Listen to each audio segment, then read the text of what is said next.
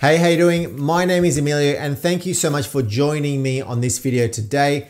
I work in technology and I absolutely love it, and hopefully you love technology too. In this video, we're going to be talking about IT professions and what IT professions get paid the most. Do subscribe below, clicking on the button on the bell so that you don't miss out on anything. Hey, so before we do get into the video, I want to point you to this survey that was just recently done, asking a whole bunch of technical professionals what skills an Azure or a cloud professional should possess. This survey was done by a company called Nigel Frank International. In my description below, I've got a link directly to this survey. So they were essentially asked, what skills do these people need to possess? So the top results were DevOps, understanding DevOps, the framework of DevOps, development and operations, and cloud migration. Closely behind that was virtual machines, storage, and security. All technologies that are integral for you in your IT career. So what IT jobs get paid the most? This could change next year, the year after. Things can change. This is as of right now. This is generally where we're at. So we're going to work from the bottom and sort of work our way up. So we're going to be breaking this down into 4 different categories as well. The first category will be all around IT support and operations. The second category is development. The third category is architecture. And the fourth category is management. So let's look at IT support first. If we start off with IT support,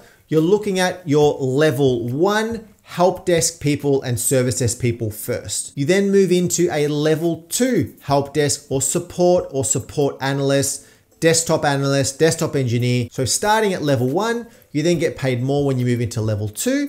And then when you move into level 3, you sort of get a little bit more of a broad spectrum of salary ranges. You're generally starting off with the administrators, such as your systems administrators, your network administrators, and potentially your storage administrators. From there, pay scale, you move up into the engineers, systems engineers, network engineers, cloud engineers, storage engineers, Linux engineers, etc., etc. And then above that, you go into a bit more specialized skills where you're going to see your database admins and database engineers, your DBAs, and also your security engineers. The next is development. Development starts off with your .NET and your Java developers, mobile developers, people who are working with mobile apps and even apps on the computers and things of that nature. Also UI, UX, so user interface people that work with front-end portals and websites and things like that. That's generally in that same camp. From there, you then jump up to your senior people in the development space. So they've now moved up from a junior to a mid, and they're now senior developers. But even above that are the people who are full stack, who've got a lot of development skills across multiple technologies, are going to be on the higher end of that pay scale. Then we've got architects. Now architects are on a league of their own, and they're more very, very big picture, requiring skills across a lot of different technologies. So if we're comparing architects to the IT support, for example, if you remember on the high spectrum of the IT support where your engineers, your architects will generally start at about that, if not a little bit higher than your engineers from a salary perspective. So you start off with a network architect first, and then you can move up into the next pay grade into solutions architect, security architect, infrastructure architect.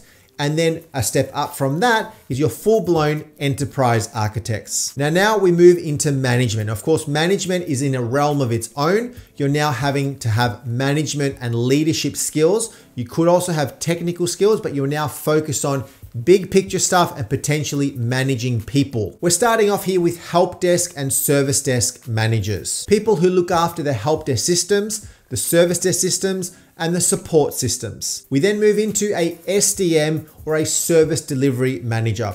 This could be similar to the role that we just said, but you're now doing this across multiple businesses or delivering a service to a particular company or a pool of companies. You then move up into your more core IT manager positions. You've got IT managers, you've got infrastructure managers, you've got operations managers, you've got development managers. Now these are going to be different depending on the company, depending on the size of the infrastructure or the IT management that they're responsible for. So it's all going to vary, but generally all of these IT manager roles are going to be sort of competing with each other in that salary range. You could also throw in the security manager in that pool of managers, but generally you may find that the security manager is just that little step higher in the pay grade. You then move into the chiefs, into the C-level executives. These are the people who are at the very top of the technology food chain. You've got a CIO, which is a Chief Information Officer, a CTO, a Chief Technology Officer,